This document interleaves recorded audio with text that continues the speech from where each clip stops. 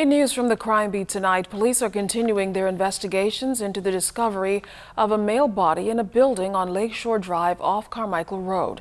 Police suspect the body, which appeared to have stab wounds, may have been at the location for at least 2 days. Head of the Central Detective Unit, Chief Superintendent Solomon Cash, says the victim's discovery was reported to police just after 9 o'clock last night. Once the police got here, they met the lifeless body of a male who was in the apartment complex, which is under construction on the second level of that complex. Police were able to call in EMS, who came, examined the body, and pronounced the male deceased on scene. We noticed that there were what appeared to be stab wounds to the upper level of the body.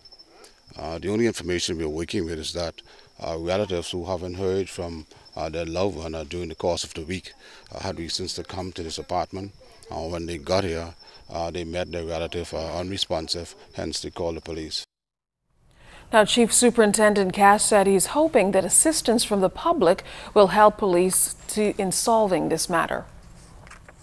We are appealing to members of the public who lives in this area or who may have been walking or driving the area at any time during the course of the week, that if they have any information that can assist the police in advancing this investigation, that they can call us at 911, 919, or they can call us at the Central Detective Unit 502-9991 or 9992.